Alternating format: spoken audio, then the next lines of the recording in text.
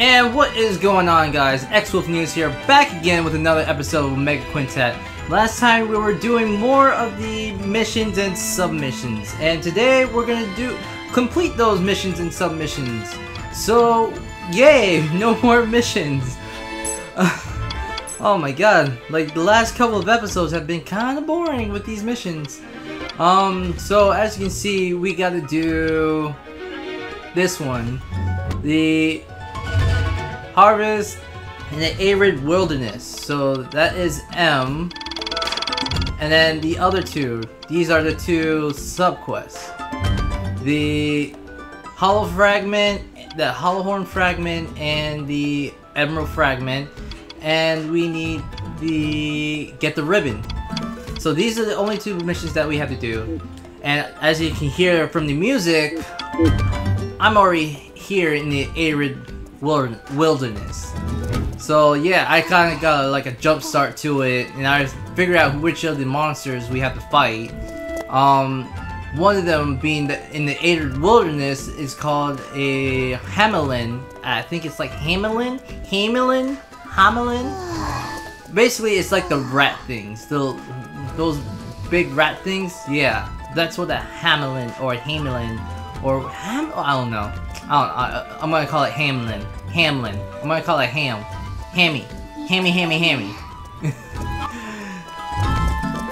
So now we have, and the other one was called a, what was it called? I think it was a Guardian. What was it?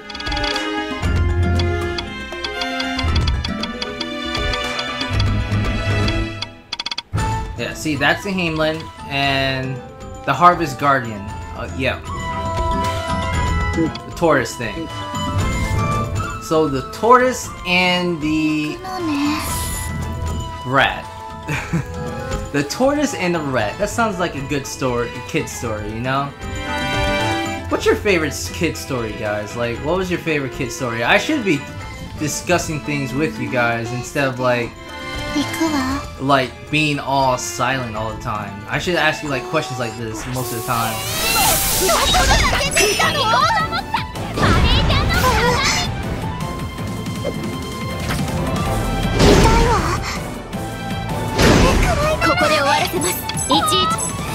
Yeah, I don't really need to fight them because I already got what I needed from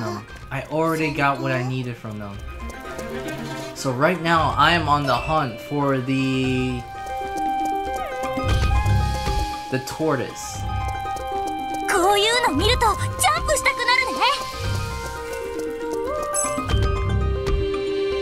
Ooh, what is that over there? And I guess that's the monster we have to fight over there. Okay, so the monster's over there.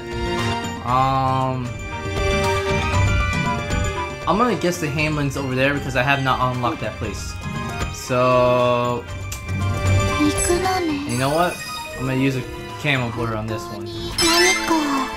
3 coins. Never mind, the tortoise is right here.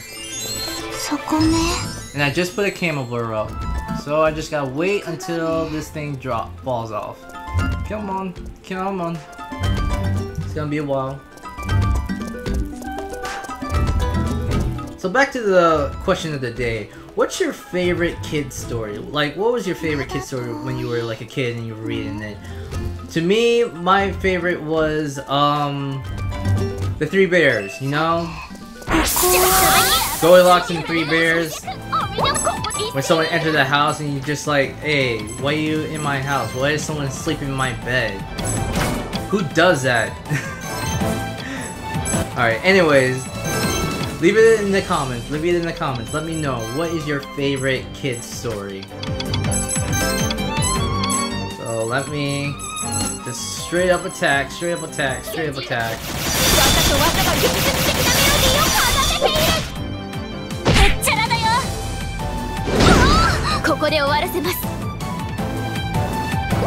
Okay, so of course they are hard to break. So let's see. They absorb earth. They can't do damage to.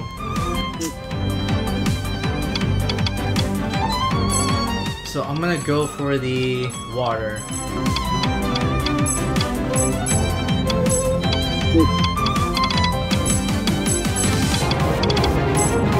Because he looks like he can take physical attacks, but he can't take the sand. Elemental attacks, I should say.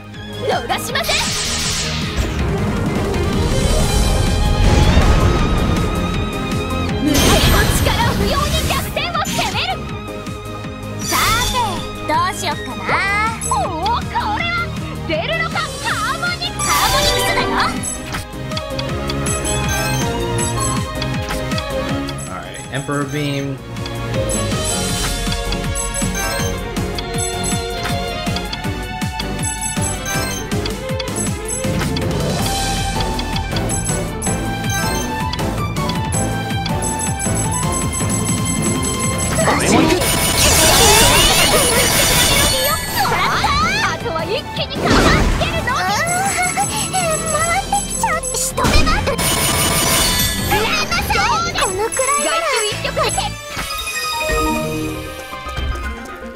Alright, so we got what we needed here.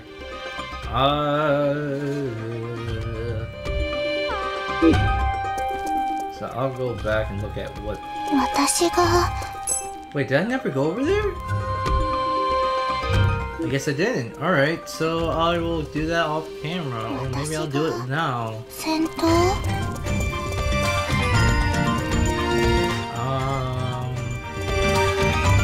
But we have to go here. I know for a fact we have to go to the...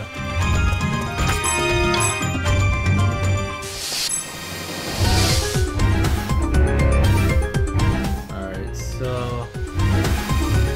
Guessing that is the thing right there.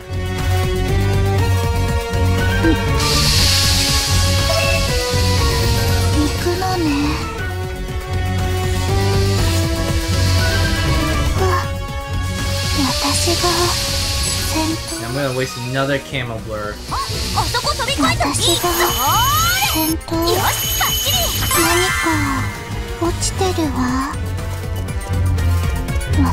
And I got a hammer blur back, so I wasted one and I got one back. That's good, that's good.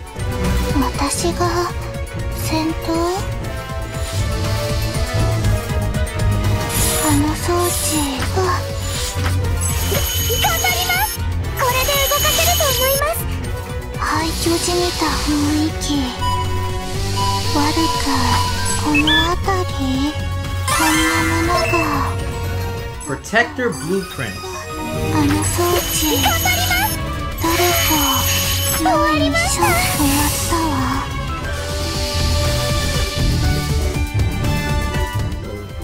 Oh, so that's what. Well.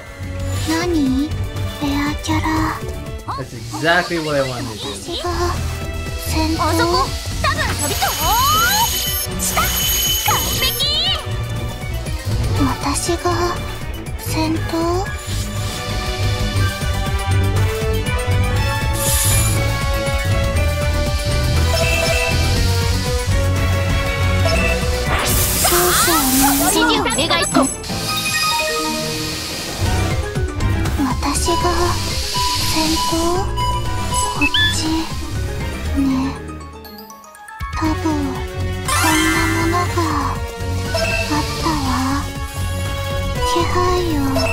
There's another one here. Oh god.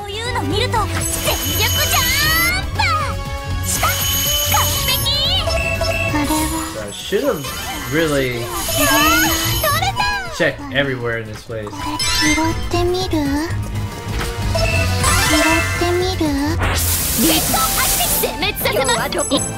I don't want to fight you guys. Thank you very much.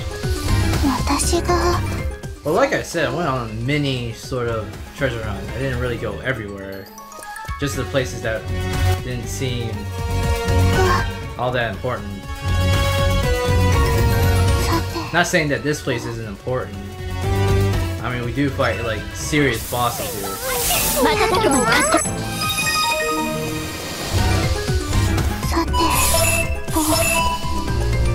Oh, leave me alone. Alright, I'm playing a camera blur while I'm doing this.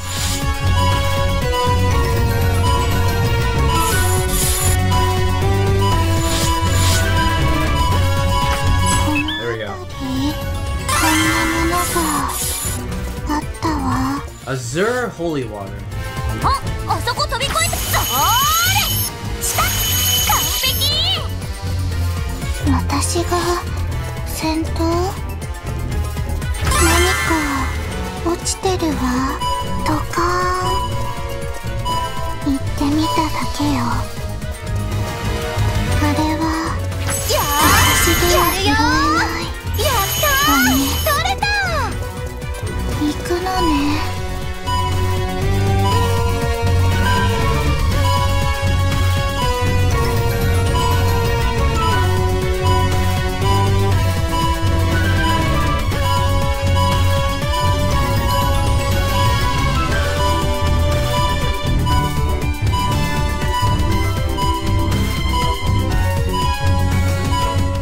Where are you? Where are you? There it is. もう少しこんなものが敵さん発見だよ。瞬く間に And coins again. What am I gonna do with all these coins? Are you guys gonna give me something special if I collect all these coins? Like, I would love new weapon. And I landed on him. I landed on that boss. What is wrong with me? So there's only like a few of them left. Wish I could get that one later, and I can get that one later too. Actually, that one's over there, isn't it?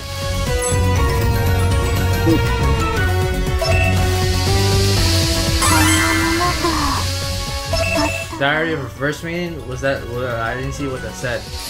Diary of a Verse Maiden?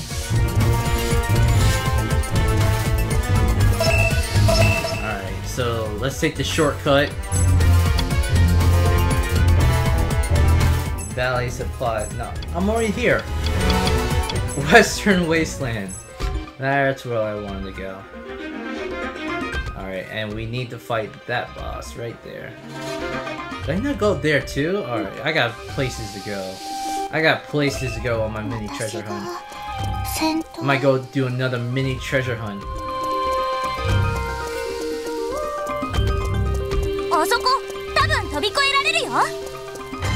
Yes, I know you can jump on that, but we're not jumping right now.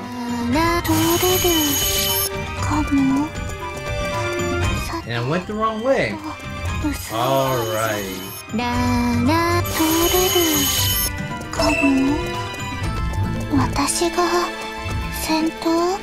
There it is.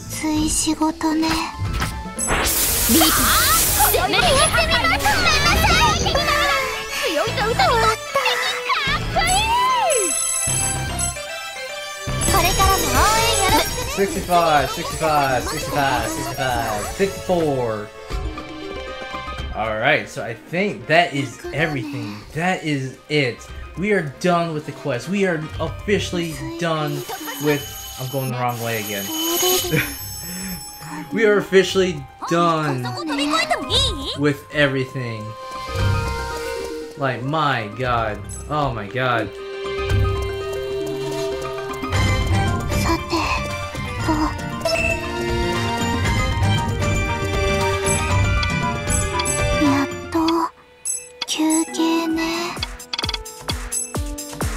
There we go.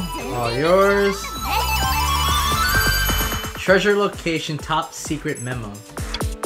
Usually the ones that are like top secret usually means that there's a special weapon. So I might check that later. So that's everything. Oh my god, that's everything. So now it's time to finish all of these. Let's turn these in. Turn this one in.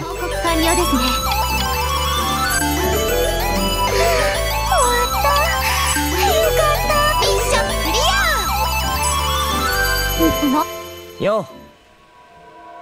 Done! Yo! 何か用事？別に用がないと話しかけたらまずいのか？そうね。少し煩わしいかしら。お前最近おかしくないか？あら、これまではおかしくなかったとでも。 Okay. いや、これまでも十分おかしかったけどさ。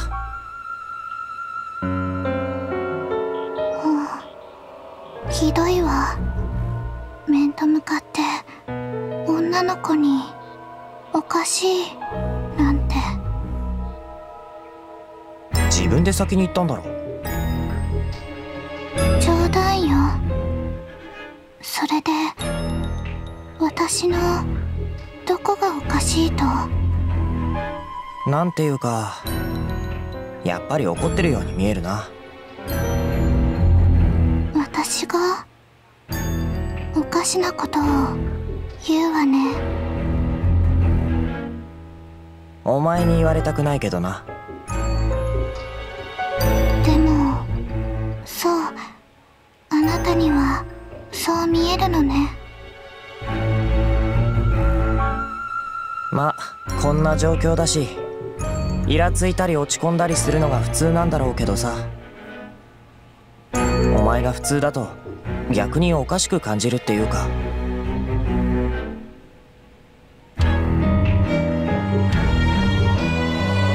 ものすごく失礼なことを言われている気がするわ。気のせいだ。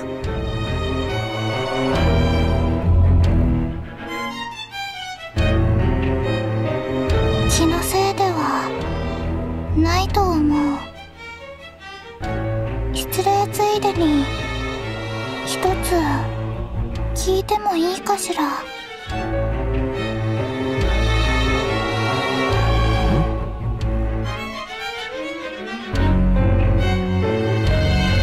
私、性格悪いのかしら？そう思ったことはないな。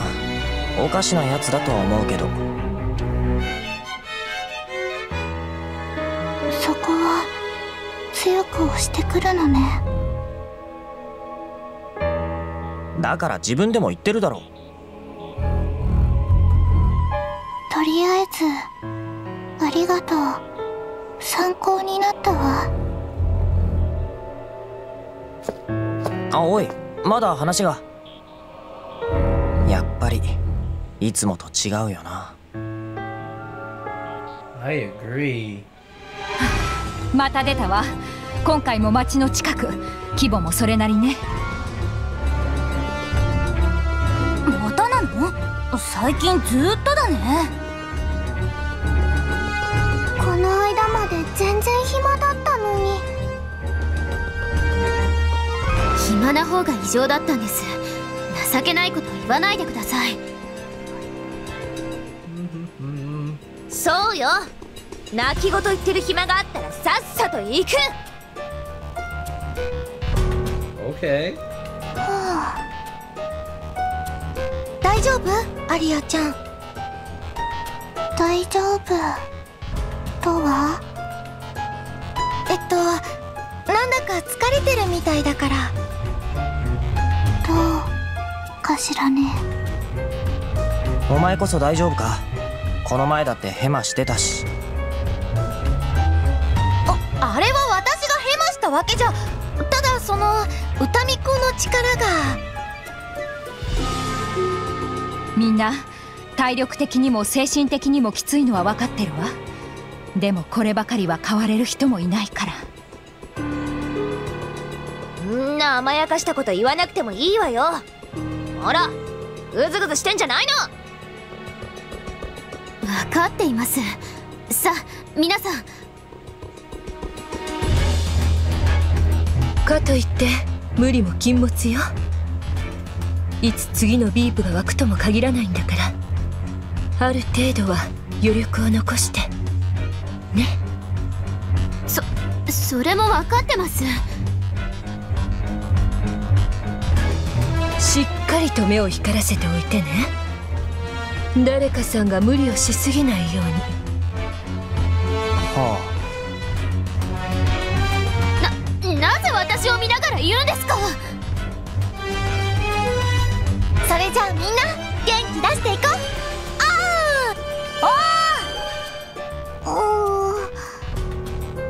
休む暇ももらえないのかしら。ジオ？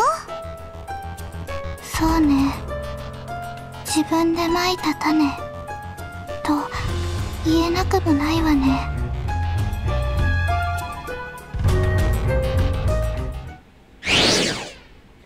Go to the skyscraper shelter. And you know what? We'll do that next time. So hope you guys enjoyed the video. Leave a like, comment, subscribe if you did, and I will see you guys next time. Later!